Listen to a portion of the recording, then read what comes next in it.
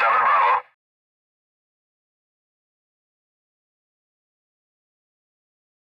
And we're here tonight to bring you some very, very good information from the Bible. So if you have a Bible, go ahead and find it and get it, and a piece of paper and a pencil. And we're going to give you a lot of good information. We're going to be sharing some teaching from the scriptures for the first half hour. And then we're going to take some phone calls the second half hour of the program. Because anytime you get to talking about somebody about money and giving money who hasn't dealt with their sins first, then automatically it becomes a stumbling block for them. And it makes them want to just get up and not even hear anymore that's being said. Amen. Pastor Tony, you want to add to that? Well, I mean, it's a sacrilege. It's the height of blasphemy to come to church and all you hear is about money and nothing about the Lord Jesus Christ. I mean, it's not ungodly. I'm going to share a secret with you, my friends. If you want to know one of the secrets to successful ministry, it's not about learning the 10 ways you can fleece the flock or the 20 ways you can get your breakthrough or your financial blessing. We give everything away for free without expecting anything back. Do you hear any explosions? I know it's unprecedented for some people to hear that. Unbelievable to some, yes. Unbelievable. Yeah, the Bible says he who waters will himself be watered. You have to pretty much throw out the doctrines of the Bible to build a Rick Warren, purpose-driven kind of church. The prophet Isaiah describes people with itching ears gathering smooth-talking preachers to themselves who say to the seers, "You must not see visions," and to the prophets, "You must not prophesy to us what is right. Speak to us pleasant words. Speak illusions." Jeremiah speaks in the same way. He says, "An appalling and horrible thing has happened in the land. The prophets prophesy falsely, and the priests rule on their own authority, and my people love it so." Did you hear that? And my people love it so.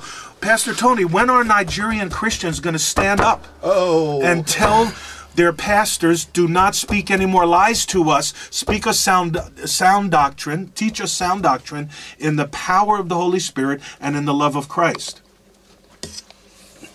Pastor Joe, I weep. It's sad. It's so sad. And the desire that we have is that people should read the Bible and truly know that there are many deceivers, so many deceivers. It's so sad.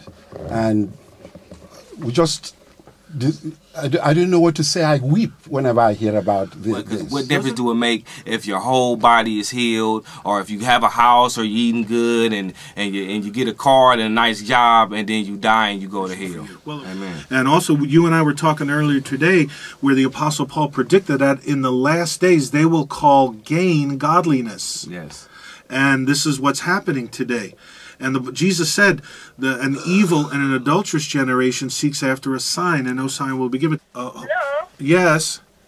When many people in Nigeria, they're in any problem or when they're praying, they cover themselves with the blood of Jesus. Is it right? Okay, we'll answer your question in just a second. And is it right to shout the blood of Jesus? Is it right to shout the name of Jesus, or not the name, but the blood of Jesus? The blood of Jesus, besides the body of Jesus, are the sacrifices for our sins. Okay, there has been a practice going on in many churches in Nigeria and elsewhere. Nigerians cannot be blamed for all of the abuse of this practice, where they use the blood of Jesus like a protective apron, where if you shout the blood of Jesus and claim the blood of Jesus and speak the blood of Jesus, it becomes like a protective garment around you where Satan cannot penetrate. Now, that is not taught in the Bible. That mentality is rooted in mysticism and superstition.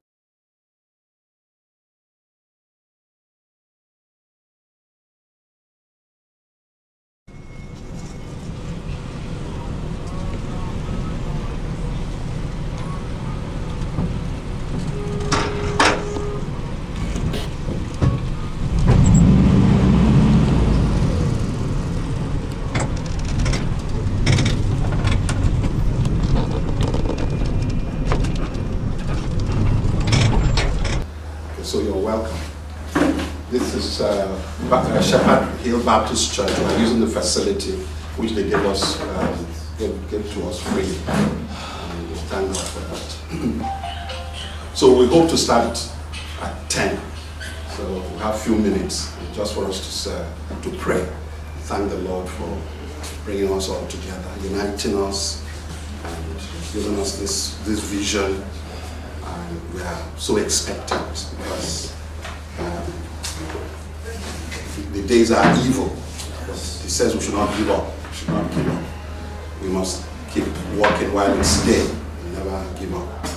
So the little effort we are making, let's call upon Him to help us. We need His Spirit. We need His Spirit. He has gone ahead of us, given us mercies, brought you to here in spite of the difficulties, and has kept us up to this hour. And has brought people, has brought sheep, and I hope no goats. So sheep to be fed, to be corrected, to be warned, and so on. So we have to look up to Him to help us. Let's pray. Lord, we pray, Lord, that you would be in our midst, that you would bless the conference, Lord, that you would anoint the speakers, oh Lord, that they would share a word from heaven that would bless our hearts and bless those who come.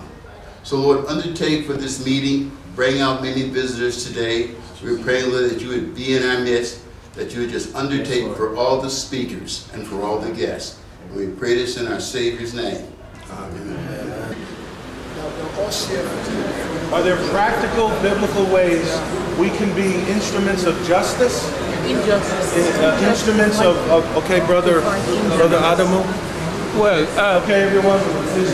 My little comment. Speak up. My little comment on this is this: we should be mindful of the biblical standards. As long as the government does not contradict the biblical standard, it is what God expects of us. Where we see any contradiction from any leadership that contradicts the standards of the scripture, we are not to submit to such standards. A simple example is this: bribery. You know, when you meet a policeman on the road, whoever, those who demand some money, to me, I tell them, you are the government to me. So if they demand bribery, the government then is demanding bribery to you. What does the Bible say about bribery? I think scarce is he who demands, and scarce is he who gives. Who would you choose to obey? Amen. Thank you. Okay, let me add something to this. There are practical ways in which we can be instruments of righteousness and judgment, or justice, exposing the unrighteousness and injustice of the government and their officers. The Lord Jesus told us how to react to the world and to officials in the government. He says, we are the light of the world. A light is not put under the table, but is put on the top of the table and shines so everyone can see. And this is what the scripture says in 1 Peter 2:18. Servants, be submissive to your masters with all fear. And we can include in this, servants or citizens, be submissive to your government, okay? Not in unscriptural commands to worship a false god, but in all things lawful, be submissive, not only to the good and gentle, but also to the harsh. For this is commendable, if because of conscience toward God, one endures grief, suffering wrongfully. This is what Harry was talking about. Here we are as citizens. The government comes in and says, obey this law or we will beat you or we will jail you. We tell them gently, suffering grief wrongfully, we, because of conscience toward God, Zechariah, we cannot submit to this unjust law. But without criticizing them and speaking evil against them, we have to say, I'm sorry, I cannot obey my God, and my Bible says no. And if they beat us, like the magistrates beat Paul and Silas, remember? And they took them to jail, and we will be a witness to these people in our attitude, in our response, in our disposition of the light of the gospel. because people do not react with love towards their enemies. Jesus said, love your enemies. Do good to them that despitefully use you. Now please, this is Brother George Tate, who's also with our missionary group.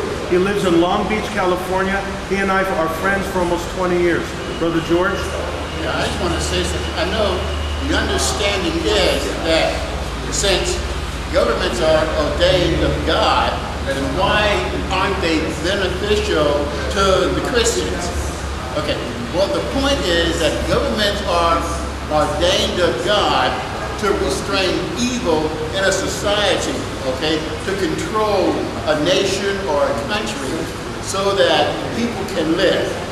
Now, a lot of times, now when you look at the Bible and when you understand the times of Jesus, Jesus lived in a time when governments were not favorable to him, and he was God. They persecuted him, they put him on the cross. All of his disciples and apostles were thrown to the dens, to the lions, or burned at the stakes. So, but that doesn't mean that they just completely disobeyed government. It's just the fact that they were obeying God rather than the governmental institution, and they were trying to live a quiet, honest life before God the best they could, even in the midst of persecution. And I think that that is what God would want you to do, is for you to live the best you can as a Christian in spite of the government or what's going on in it. You just do the best you can, follow God's word and God's laws. Amen. Thank you. Okay, so this man... Thank you for this day, for all the events that we have witnessed. May you seal these truths and things we've heard into our hearts and never forget them. Thank you for all that is done and all that has been done leading up to this moment. We give you all the glory and the praise and the honor. For this is our prayer in the name of our Lord and Savior, Jesus Christ, we pray. Amen.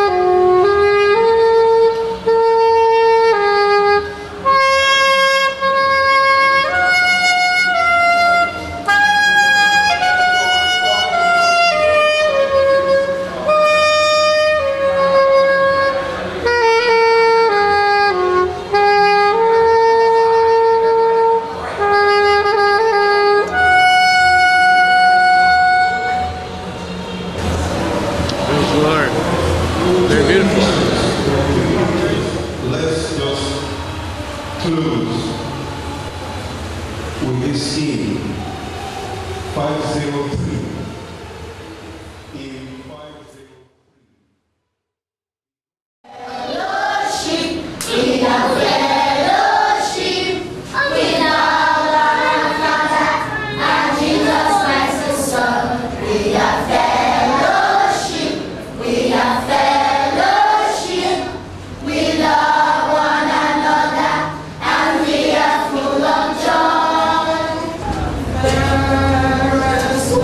Jesus.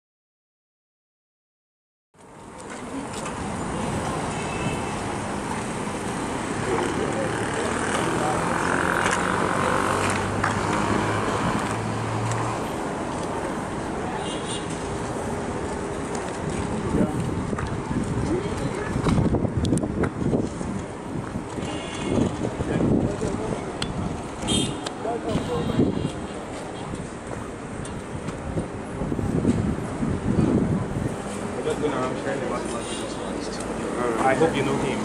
Austin. For the gift of God is eternal life through Christ Jesus. However, for us to get this eternal life, Jesus came into the world to die for our sins. Died a shameful death in the hands of sinners. But the Bible says that he did all this so that we might be forgiven. Okay, we're living. And all we have just So how much I'll forgive you now? About that sacrifice.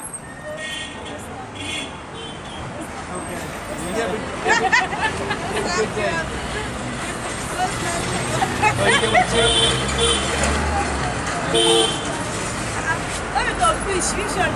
This is not the video. No, I don't want to.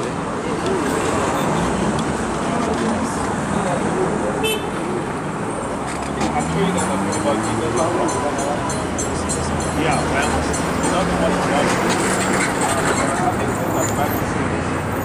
who believes in his death, who believes that he died for our sins, who believes that he was resurrected for our justification. The Bible says that if anybody believes this, that person will be saved. What does it mean? It means that the person's sins will be wiped out and the righteousness of Jesus will be given in exchange for that person's sin. Although the person is not deserving, although the person who believes in Jesus has not done any good things before, God will wipe his sin account clean and God will award him the righteousness of Jesus Christ.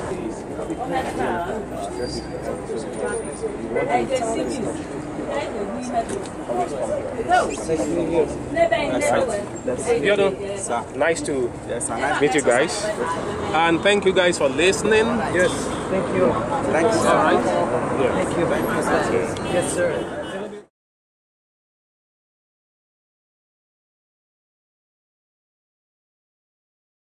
Okay, go ahead. So right now we walking down the streets of, I can't even pronounce it, we in Nigeria. We just got done passing out life track, trying to get some more out, not get ran over by these cars at the same time. Here you go, sir. There you go.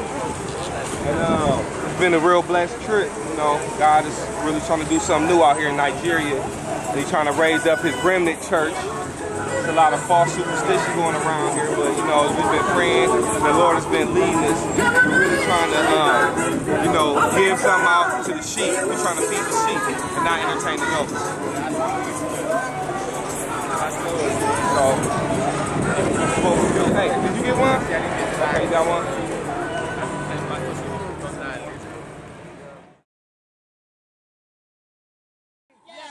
I need American money. I have heaven money. Heaven money. I know that. Don't shoot us, though. Don't shoot us. We'll take your picture and show it to Obama. Obama will give you money. Thank you, Obama. No, let Obama go. Obama no go. Obama no go. She's giving good advice to Obama. This is all happening here. Show it to Obama. So that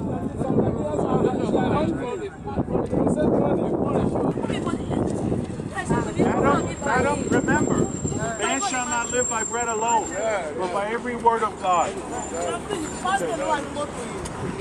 Our souls get hungry and need to be fed also. Yeah, but our souls get hungry too. I come here to help feed your soul.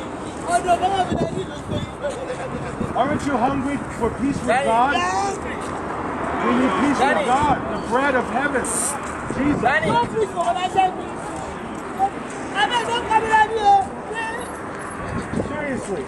Seriously. God bless. Praise God. Praise God. Amen. Did I give you one? I know. That's why I'm not eating. I'm giving you the gospel. Yeah, he's one of these, brother. God bless.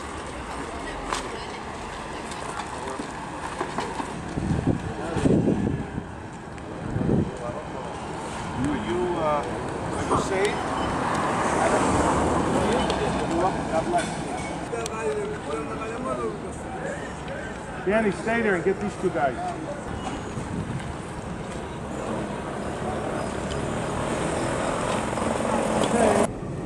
Would you like the good news? Yes.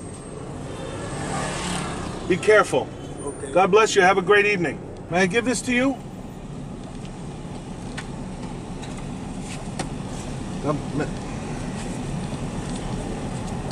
Here, one more. Gospel, the good news of the gospel.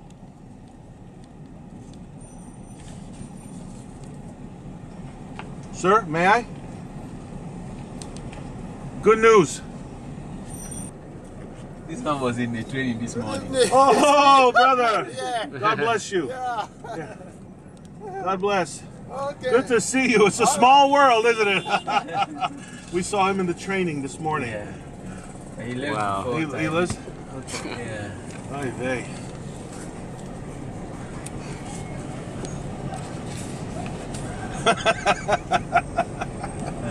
God sends people to us from everywhere. Yeah. He was Young man.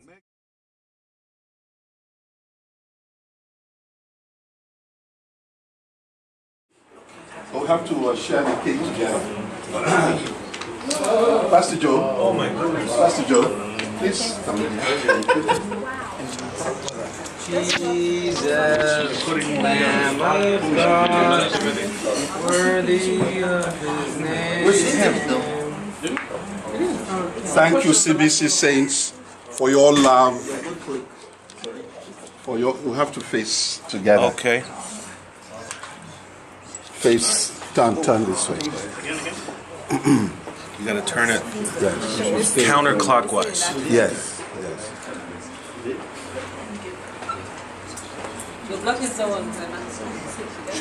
Let's kneel down.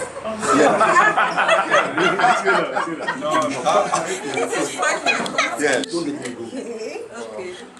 On behalf of Sovereign Grace Bible Church, Pastor Joe, we love you. We love CBC. I'm making this presentation to tell you how much we love you. Sweet cake. Blessed. Thank you so much. So please capture this, and we thank the Lord for everything. We love you. Yes, everybody say we love you. We love you. Are you trying to make me cry? No. On behalf, we could stand up now. Well, on behalf of the members of Christ Bible Church and the team of 8, of which I am only one member, Brian and Sandra, Danny and Eddie, George and Harry, and G, Brother G. I speak for all of us. It has been an amazing blessing to be with all of you. Since our last visit, we have met many new friends, and we have felt very welcome. And I thank God for all of the fellowship and the care and the hospitality from many of the members of the church who have taken care of me and all my brothers and sisters that have come here from America. We have felt the love of God, and we are true brethren, true kindred spirits. God bless all of you. Amen. Thank you. Okay. Now I take over. On behalf of Christ Bible Church and Sovereign Grace Bible Church, we want to say, Pastor Tony, we love you. And it is your birthday, is it the Tuesday? I'm not going to say how old you are, but it's very close 21. To 69 years old. And we want to say, happy birthday to you. Happy birthday to you. Happy birthday, dear pastor. Happy birthday to you. And many more.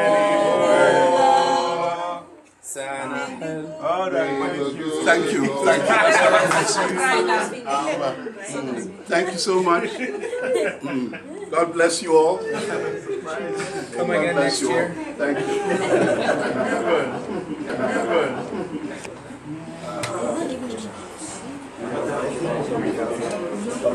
I look at Nigeria and I think this is a massive mission ground. this is a massive mission ground. If you look at places like the UK, for example, Nigeria has missionaries going to the UK, but what are they taking with them there? They're taking a false gospel there. They're going to other parts of Africa.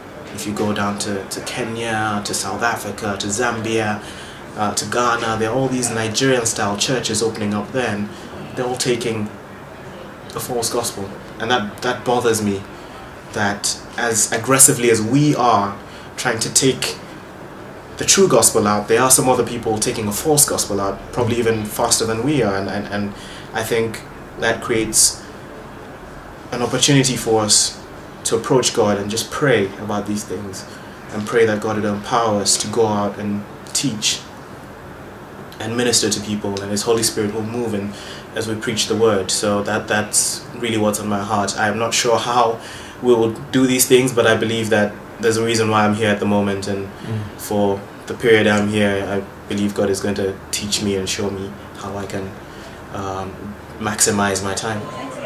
So,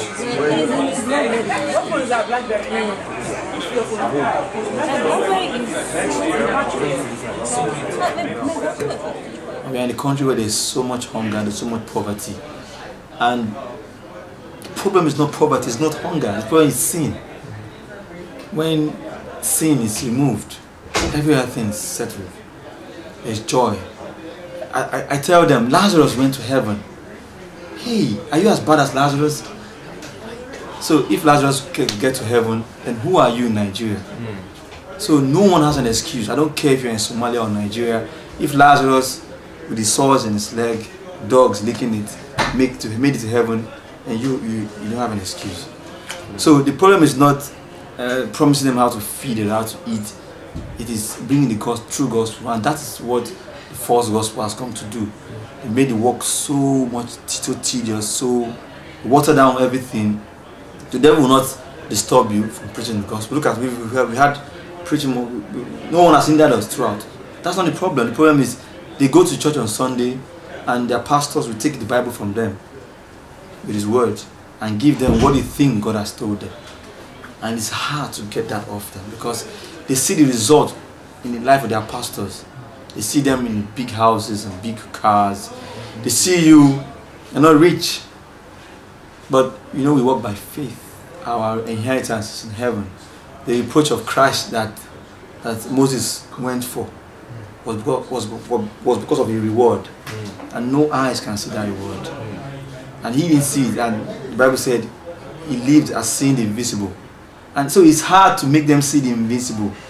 It's hard. They see the riches of Egypt, of Nigeria, and of Lekki. They come around Lekki and they go back to their area and say, "Whoa, I want to get there." But nobody sees, except the Lord opens the eye of these guys to see that what we are living for is invincible. Our Savior is invincible, but He's alive. Then, so the false gospel in our country is one big issue that's burdened my heart. And if I have my way, perhaps help out where I can help.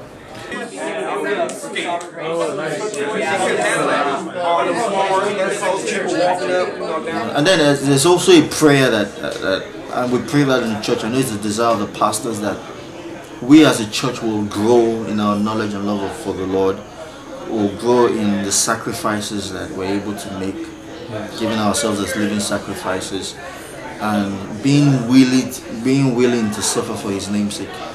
Whatever the cost is, and it has to come with that full conviction that Paul says in Romans, I think it's chapter 15 or so, that 13, where he says, whatever in life or in death we are the Lord's. Understanding that we are His. Amen. And